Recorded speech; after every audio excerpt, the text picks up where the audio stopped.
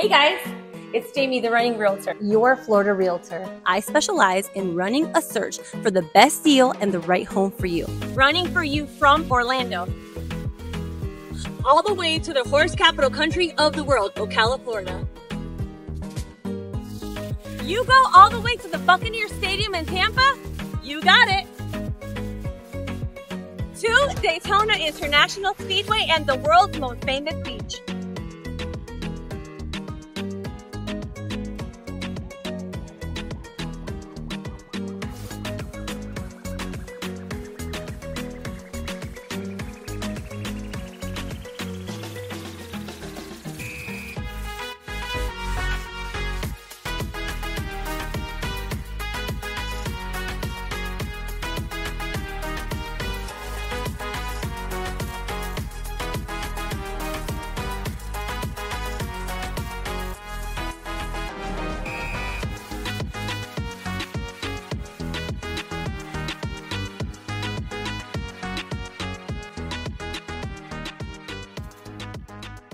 Okay, so you are, what was it again? I'm Helen Hamill. I'm the magnet facilitator for our program here, and we are an International Bachelorette middle years program. Okay, and what does that mean? So you think International Baccalaureate, you think high school. You think I'm getting an International Baccalaureate, an IB diploma. Wow. No, we are the middle years version. So we work with students in years 6 to 8, working on that well-balanced curriculum that could take them to a diploma program if they want to. We have a wonderful high school that we matriculate to for a diploma program. So you guys feed that high school? I need to go to that high school next then. Oh, awesome. I would highly recommend it. Vanguard has an amazing program. Okay. We also feed to many of the other schools in Marion County because our students leave us so well-rounded. Okay. So when I say well-rounded, we here as part of our philosophy believe that all students deserve not only the 4 core classes, so language arts, math, social studies, and science, but also to leave us well-rounded citizens of the world. So they're going to take a language acquisition class, which here on campus is Spanish. They're going to take PE. They're going to take an art, and that's where we can have a lot of fun. And they're going to take a design. So design is typically a little bit more problem-solving, career-oriented focus. Our arts is one of our areas of highlight because we have the best arts program in Marion County. I would probably put it up against almost anyone in this Central Florida. So we offer band at all 4 levels, as well as a jazz band. We have guitar, we have chorus, we have drama, and then we have our visual arts. And visual arts kind of dives into both 2D and 3D visual arts. Interesting. So also keeping up with like the times. You know? Everything is digital and that's and on our design side we dig into, that's where our digital arts reside, although it actually kind of crosses boundaries because you're working with solving problems, you're working with finding solutions, but you're also utilizing the aesthetics and the principles of art and design. Interesting. So very cool. But yeah, so every student who comes to Howard is going to get that experience. But we also have some really great academics. So when I say academics, those are our core classes: language arts, math, social studies, science. Everyone has to take them. We just do the best. Definitely. Yeah, of course. And you better say that. Of course, that's why I work here. But I would not be amiss to say that because we have probably one of the top-notch programs. Just about 2 years ago, out of the National Merit Scholars, there were 13 in Marion County. Wow. 11 of them came through Howard. Interesting. So we prepare our learners for success, yes, at Vanguard in the DP program, the diploma program, but also they go out to Westport for their arts program, they go out to Forest for their AP program, and they leave us ready to go wherever. I didn't do a count this year yet of our valedictorians, but I'm pretty sure we've got a good percentage of them. So actually, now that you say that, you know, everyone that comes from another area, no matter where they're coming from, whether right here in Florida or wherever, they always ask the school grade. Can you give me a little more information about like how does that even get gauged, or if it's accurate? It's not always the most accurate, but it is one indicator of a school's success, but you also have to look at some other factors. So school grades are determined by ELA and math testing, statewide testing, with a little bit of influence from science and civics, but those are only taken in 1 grade. So like science is an 8th grade test, civics is a 7th grade test. The other ones really don't impact it as much. Those are local assessments. So currently we just started a brand new test 2 years ago. This is our second year with the FAST testing. Oh yeah. My son, I have my kids in school right now, and he's literally in class. He said, "Mom, I'm gonna be all day long there. Do you have $5? They're bringing Chick-fil-A." I love it. I love it. Well, he's probably testing because we're in our third testing window. So it's a little bit more of a performance or progress monitoring assessment. So we do progress monitoring 1 in about August, right at the start of school. Progress monitoring 2 is January, February, and then progress monitoring 3 is now. Okay. And that's that summative test, and that is what will determine grades. Okay. For this school. For this school, and for every school, because they do it, and then they compare you, and then they scale you. Okay. But as it's a new test, we're still trying to figure out where those grade bands lie. So we calculate, we think we know what our grade is, and then the state comes back and goes, oh yeah, actually we're going to shift that bar a little bit. Let's raise the bar. More than what you already have. Exactly. So we're still kind of figuring out what that system means for us right now under this test. Okay. But puts a lot of pressure on the teachers and the kids, right? It really does. It really does. One of the great things we work with our kids here though is how to persevere. It's just like any other day. I know what I know. I'm just showing you what I know. Yeah. It's okay. Yeah. And one of the good things that's come out of the progress monitoring, they do it a couple times a year. So by the time they get to this one, they know what they're doing. It's a testing day. I know I'm going to be in first period for the whole day, but it's nothing to worry about because it's okay.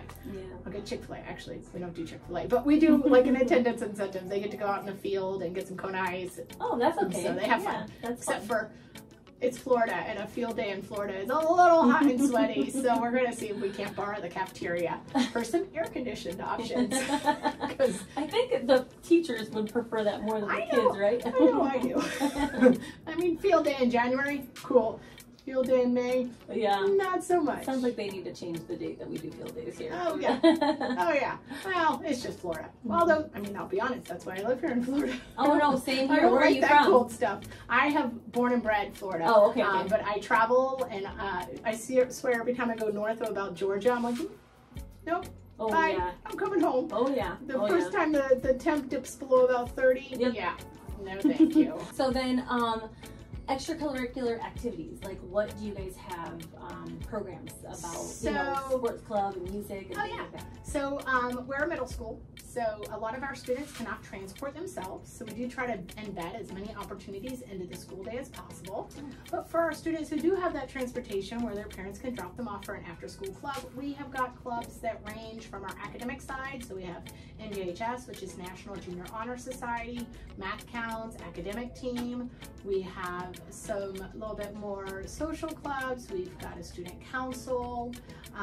Then we've just got some fun clubs like tennis and chess. Are they competitive? Do they go against other schools? So right now we are the only school with a tennis team. Oh. So they play against themselves. They did get invited to go play at Golden Ocala and actually gave some of those residents a run for their money. Cool. So I was pretty impressed by my little 6th graders who's like running across the court. Very cool. It was amazing. Our chess team does compete against other schools. We have 4 other schools we compete with.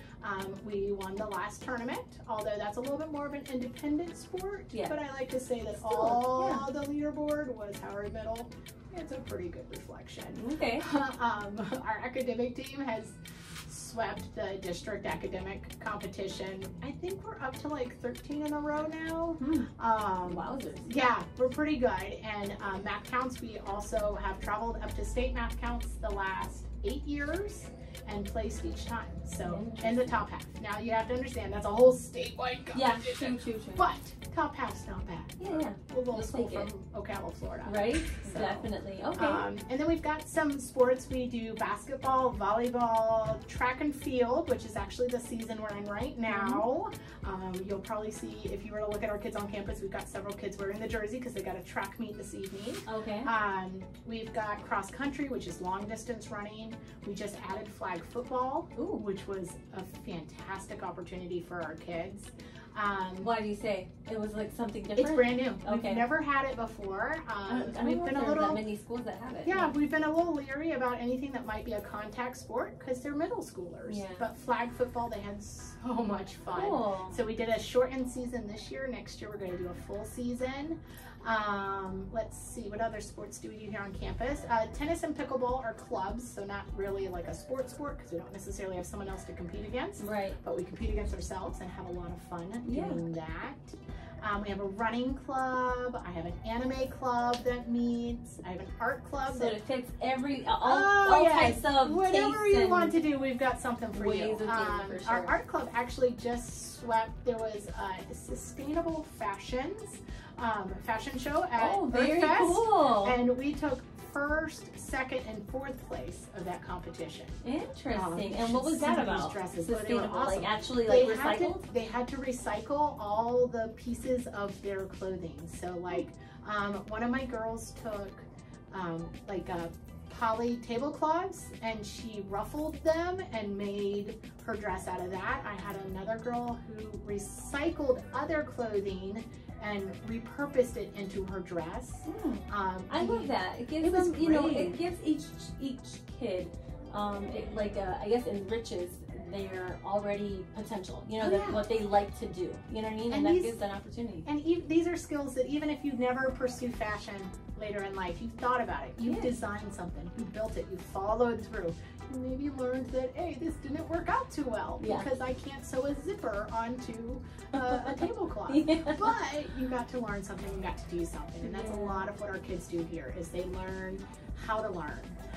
It's another version of STEM, not necessarily that difficult, but at the same time, we love STEM. We do, but do you guys do STEM here too? We do. In fact, I've taken students to the State Science and Engineering Fair each year I've been here, and when I picked up this job, they were on like a 5-year streak before that. So we've got to be up to 7 years in a row going up to the State Science and Engineering Fair, which is amazing for a middle school student. Of course, not the same middle school student, because hopefully not. The brain would be kind of low. They're still here after 7 years. No. But I'm thinking about my high school seniors who've competed at state, and most of them I got to watch as a junior competing, so that was amazing. Very cool. But we really look at application.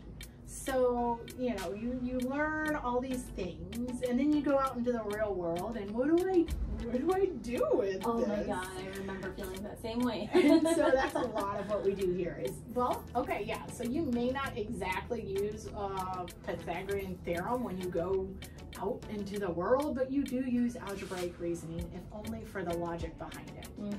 And so that's a lot of what we work with our kids, because they're middle school students. Who knows where they're going? Right. I mean, we've got doctors, we've got lawyers, we've got mechanics, we've got air conditioning technicians, we've got everyone under the sun sitting on our campus right now. We just need to get them the skills so that they can go figure out what they want to do. Yeah. They'll start out being a doctor, and next thing they know, they decided, I want to be whatever, an athlete, or whatever. And that is okay. Yeah. Explore, try. Because of our balanced schedule, I do get some learners who go, oh, no, I don't like art. Well, have you tried it? Have you done it? Nope. You're going to take a semester of it, and we'll see how you do. And I'd say majority of the time they walk out going, okay. I'm glad I did it. I did okay. I did all right. Same thing with chorus. That's the one that I don't sing. Really? Yes, you do. Exactly. We're just going to help fine tune that. So we do a lot of that with our kids to just make sure they leave us prepared for whatever the world may throw. That's awesome. I do like that. I mean, I just feel like, what you mentioned when I grew up, I was like, what am I going to do with geometry? Like, what am I going to do with whatever? I went to school in Puerto Rico, so it's a little different than here, but yeah, definitely, I'm sure lots of people have that same question growing up. Well, and that's one of the fantastic things about the International Baccalaureate's view. It's an international program. Like, Florida has their own opinions, and I work here, I love here, I live here, but the International Baccalaureate kind of helps us to get a more world view. We follow some assessment criteria that allow us to give our students an educational background that would give them success in any of 32 countries around the world that recognize the International Baccalaureate. Interesting. So my kids can go from here, 7th grade, go to Spain, an NYP Year 2 program, and they're looking at the same assessment criteria, the same philosophies, the same content. Maybe not exactly like, Florida's history, but the overarching conceptual understanding that places have rules, and rules depend on civilizations. That's right. So that's what we prepare our kids for. They leave us, they go, they do wonderful things. I always tell my kids, I love you, bye-bye. You're going to be going somewhere else, and that's my job. Yeah. Hopefully in 3 years. Bye. As you travel, who knows where. That's awesome.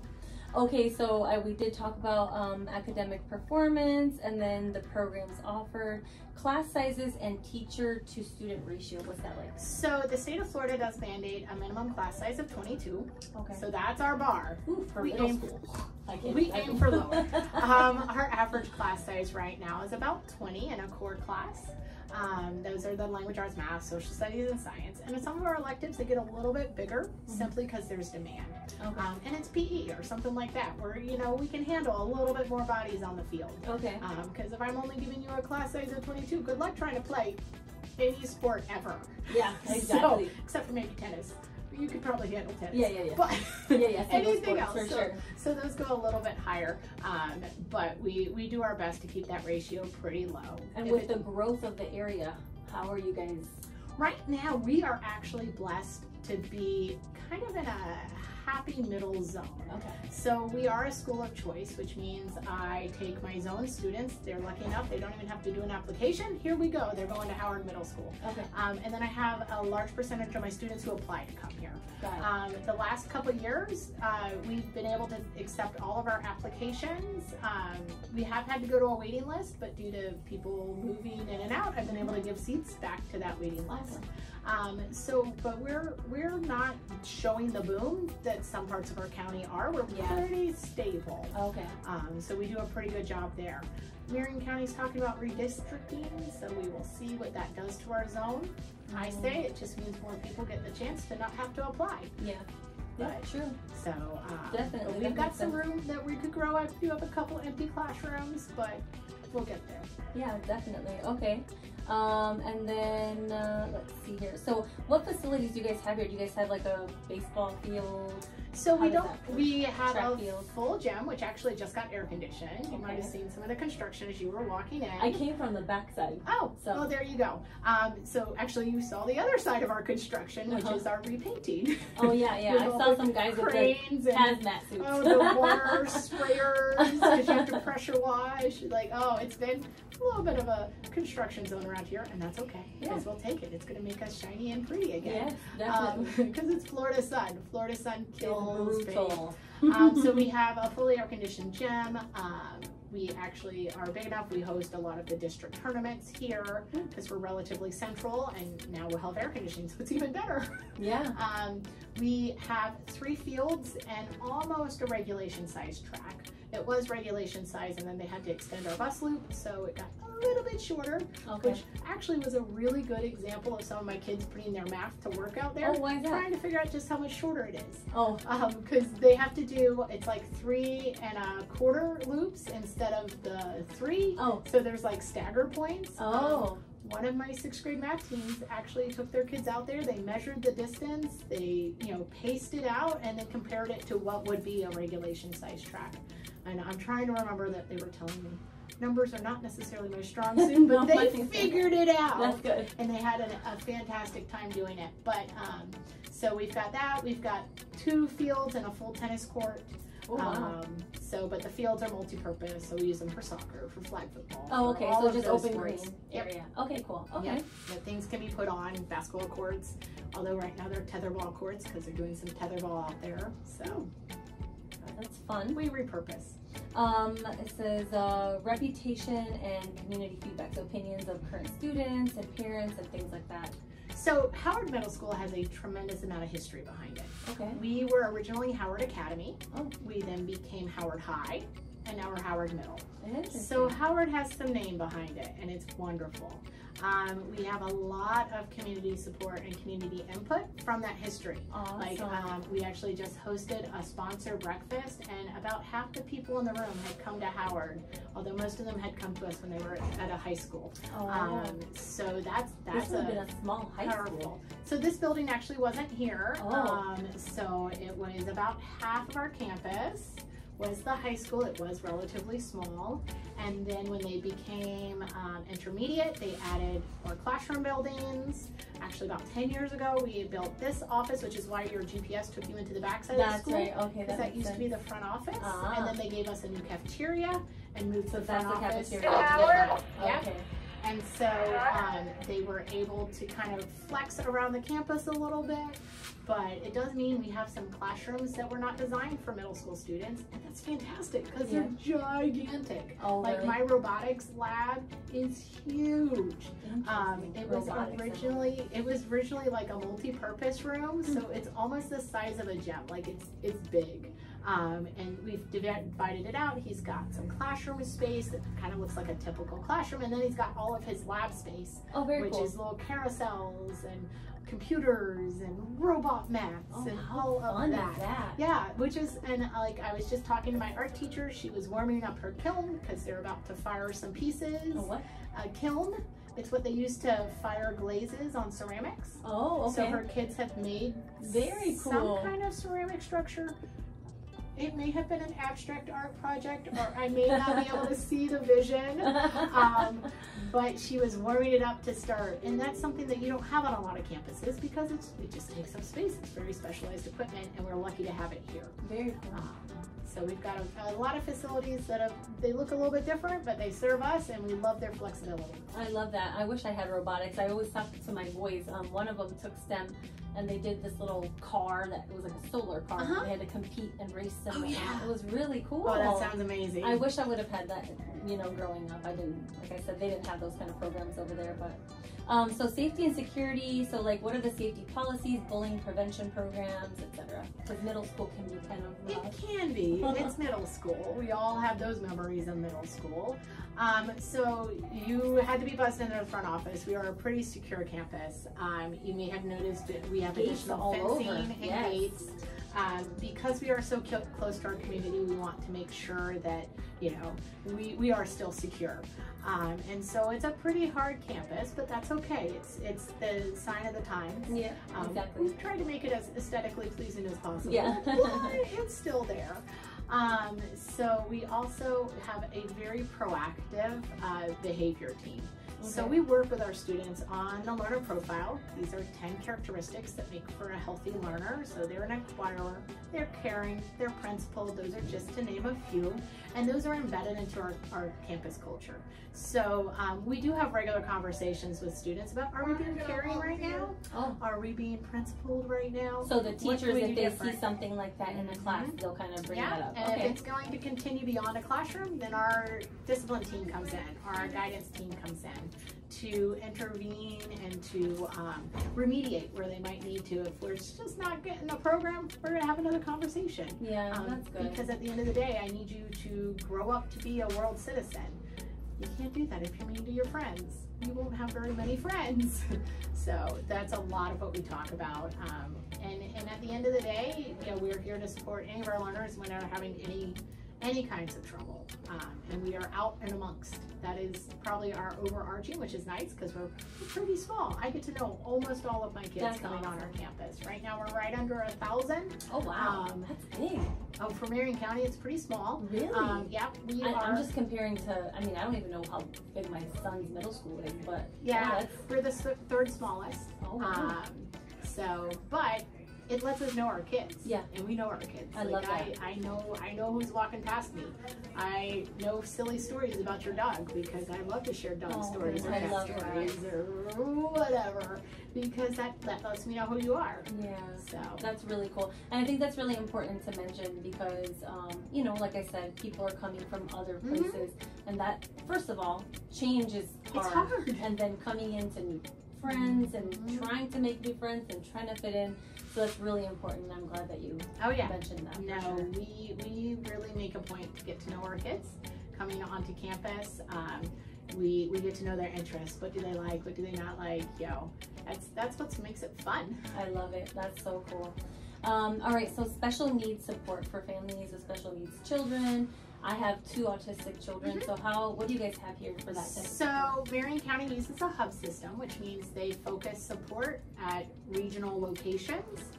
We are the hub for ASD, Autism Spectrum Self-Contained Unit. Okay. So a lot of our friends on the spectrum who are in that unit are alt-assessed, so they may have extreme communication difficulties, and because of that, we have behavior specialists here on campus. We have at least 1 behavior tech, if not 2. We have paras who have been very well trained. Paras are para-educators who are with the teachers in those rooms. Oh, very good. We also have an IND unit. IND is Intense Neurological Deficit. Oh, what's that doing? You might have heard them called like educatable mentally handicapped. Oh, okay. So a lot of my friends there are lower IQ. Okay. Need to work on, some of those very basic lifelong skills that they're then going to continue forward to hopefully become independent. So we have those, and that's one end of the spectrum, but we have every other support from that because of that. So we have behavior techs here on campus. We have behavior specialists here on campus. Interesting. We have a very active ESE specialist who's going to make sure that all of our students are getting what they need to be successful. Same thing with 504 plans, which are a little bit different avenue. So we really work on what sports do our learners need and what sports can we provide. Awesome, I love that. Yeah. And then transportation, what is you mentioned that you guys are, what is the program called? We are a magnet school, so we are a choice. We're a school of choice. That's what I mean. So those people have to come. They have to provide their own transportation. Yes, but for our zone students, we have walkers, bus riders, and we do have some who still choose to come by car. Okay. We have a lot of walkers here because we are very close to our community. Oh, yeah, I did see lots of homes. Yes. I have a good population of students who walk. I have some other friends who walk because their parents would rather pick them up in a parking lot. I disagree with that because this is a pretty busy highway for that. Yeah.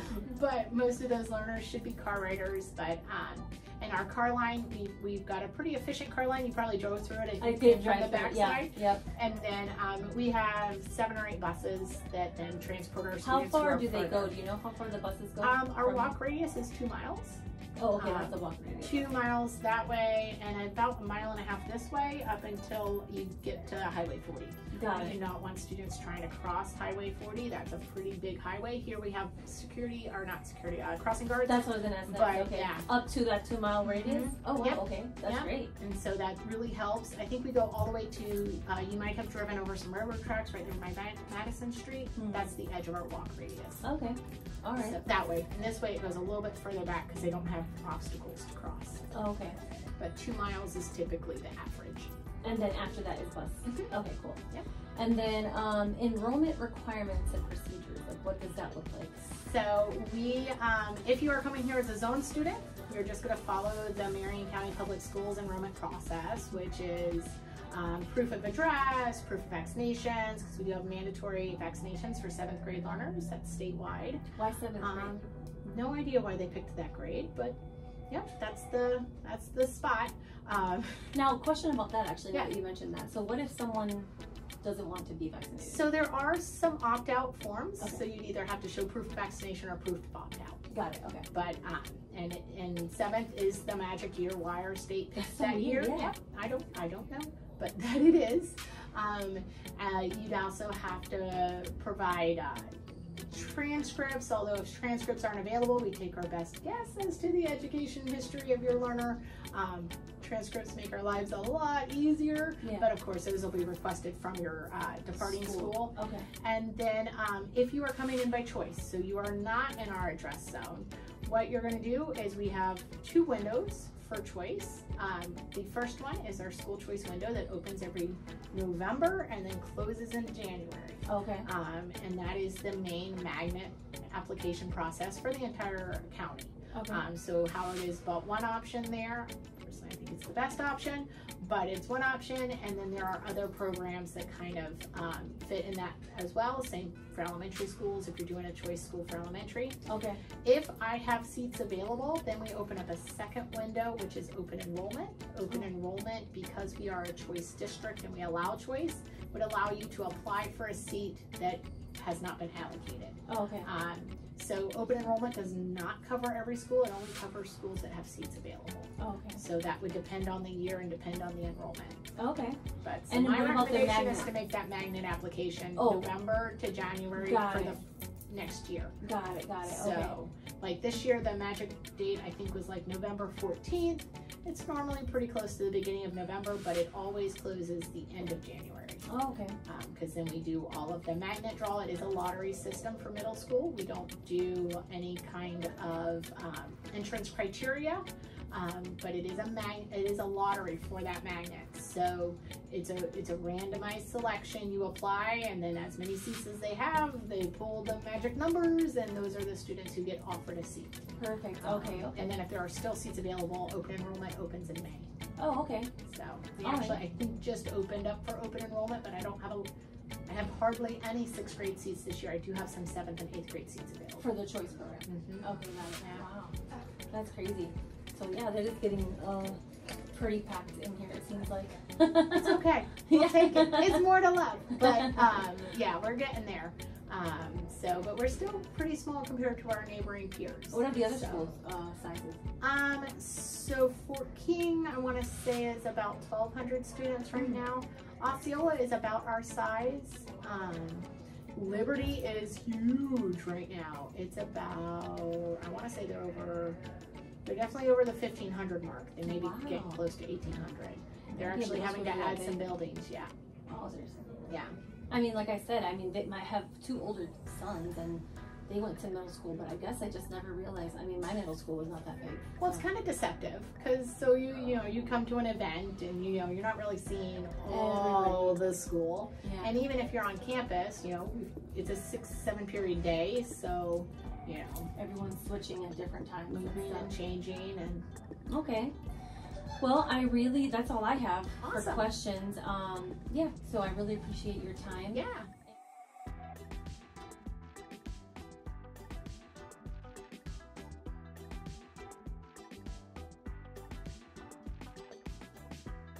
If you like any of these kind of videos, specialize in running to search for the best deal and the right home for you. So please subscribe to my channel so you won't miss out on all of the wonderful homes I post about every week. This is my videographer, my son, Champ Terrell.